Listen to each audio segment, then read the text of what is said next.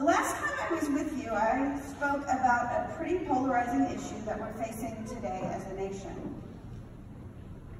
Today, I want to switch gears entirely and share with you something much more personal. I want to introduce you to my cloud of witnesses. Today's passage from Hebrew is a pretty common scripture passage, and most folks focus on the "let's run the race with perseverance" bit. But let's be very clear, I am not a runner. In fact, if you see me running, you should probably start to run too, because something bad is happening. So I can't preach about running with any kind of authenticity. I prefer instead to focus on a tiny nugget of the text, since we are surrounded by so great a cloud of witnesses. Now, I'm not going to get into the great theological debate, and there is one, over who actually wrote the letter to the Hebrews. While historically it's been attributed to Paul, later scholars would argue that the writing style and theology are not Paul's, and then people say it is Paul's, and it's a scholarly debate. We don't know. What we do know is that it was written to a group of second-generation Christians who were in a time of crisis in their church. This letter is about helping them get through their crisis and strengthening their faith practices. I will offer one caution about reading a letter like Hebrews, though. It's just that, a letter, written from one person to another or a group of people in a particular time, place, and situation. My New Testament professor, Jerry Sumney, always put it this way: reading these letters is like reading someone else's mail. It might prove interesting, but it doesn't really apply to you directly. This letter is about good examples of people to follow Jesus, yes, but also a great cloud of witnesses who demonstrated faith at critical moments in their lives. In this case, the writer has named Abel, Enoch, Noah, Abraham, Moses, Rahab, Gideon, Barak, Samson, Jephthah, David, Samuel, the prophets, and Jesus. This is a roll call of the faithful, a list of those who could serve as examples of faithfulness sent to a congregation that needed to hear that their faith was important. Now, while I understand the inclusion of some of these folks, I'm not sure about others, and I'm certainly sure my list looks different. But I don't think that's the point of this letter, just a random list of people. I think the point is this: we never truly do anything alone. Even if we are standing alone, we are likely standing on the shoulders of those who made the moment possible. Difficult choices and sacrifices were made to bring us to these moments. And even when we feel most alone, we are indeed surrounded by a cloud of witnesses. Take this moment, for example. Me, here in this pulpit, I am standing on the shoulders of the early women who served as ministers. The history of women in ordained ministry stretches back to 1852, when the first woman was ordained. The history of women in ministry, however, goes back way farther. The first female minister in the Bible was Miriam, who after the Exodus led the Israelites in praise and celebration and worship. The biblical heritage of women in ministry continued from that moment. First, women in the First Testament ministered on a daily basis. They led worship in domestic shrines, held vital roles in the faith community. Miriam is in my cloud of witnesses. I'm standing on her shoulders. The contribution of women continued during the exile, when women took on important roles. One woman, Huldah, who during the reforms of Josiah authenticated the document that led to the reforms. She verified the authenticity of the book of the law and the Lord given through Moses. Her work triggered a religious renewal. Huldah was chosen for this job instead of a prophet, so she must have been pretty important. Women were also important in funeral rites, where they recited and probably composed these rites, as evidenced in Chronicles and Jeremiah. Deborah served as a judge of Israel.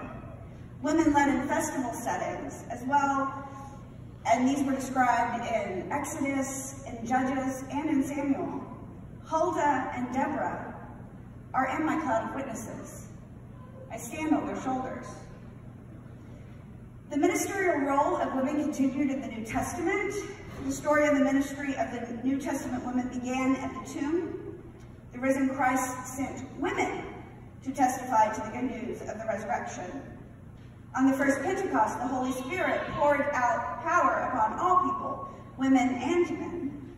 And Paul specifically mentions and often praises the ministry of the women of the church. Mary Magdalene, Martha, Mary the mother of Jesus, Tabitha, Euodia, Syntyche, Priscilla, Phoebe, and Chloe, and Lunia are all in my cloud of witnesses. I'm standing on their shoulders. The first woman to be ordained in a mainline Christian denomination was Antoinette Brown in 1853 in the Congregational Church. My own denomination began ordaining women in 1888 with Clara Hale Babcock. Antoinette and Clara are part of my cloud of witnesses. I'm standing on their shoulders. In 1970, Elizabeth Platts was the first woman ordained by the Lutheran Church in America. She was the first woman ordained by any American Lutheran denomination.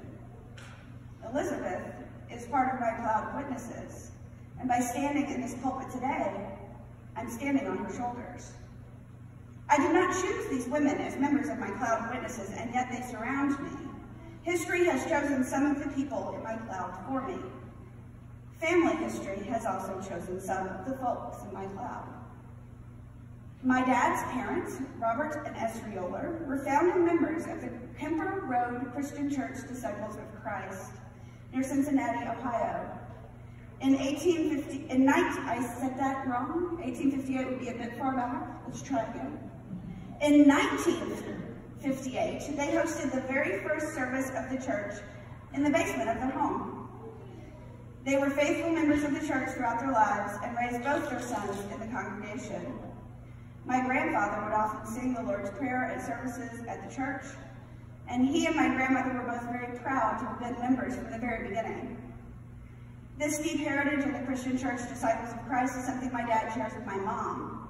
It's part of what brought them together. My mom was raised in the Christian Church Disciples of Christ in Carrollton, Kentucky. My grandfather Eek was an elder there, and my grandfather Nancy was a deacon. She was also a member of the widows group at the church and a devoted member of her Sunday school class. She loved her church. I remember sitting curled up beside her on a Sunday morning listening to Paul Livesey preach, as my mother played the organ and my dad sang in the choir and my grandfather presided at the table. My mom was dedicated and baptized in that same church. She met my dad in Lexington, Kentucky, where they were both in college, and she and my dad were both members of the Central Christian Church Disciples of Christ. Are we sensing a theme here? When they were in college, and there they were part of a music outreach program to youth. They fell in love and got married at the Carrollton Christian Church. They were both members there when they adopted their children, my brother and myself. So my brother and I were both dedicated in that church. I was baptized there. My first wedding was there. Both of my parents are still active in the church now at the Bedford Christian Church Disciples of Christ in Bedford, Kentucky. The church where my dad has served as a board chair numerous times, often serves as a worship leader, and sometimes gives the children's sermon. This is the church where my mom plays the piano or organ most Sundays. The church where over 200 people laid hands on me as I was ordained into Christian ministry, the first and only woman to be ordained in my home county. Kemper Road Christian Church, Carrollton Christian Church, Bedford Christian Church, and all of their members are part of my cloud of witnesses. My grandparents, Robert, Esther, Eek, and Nancy, are part of my cloud of witnesses.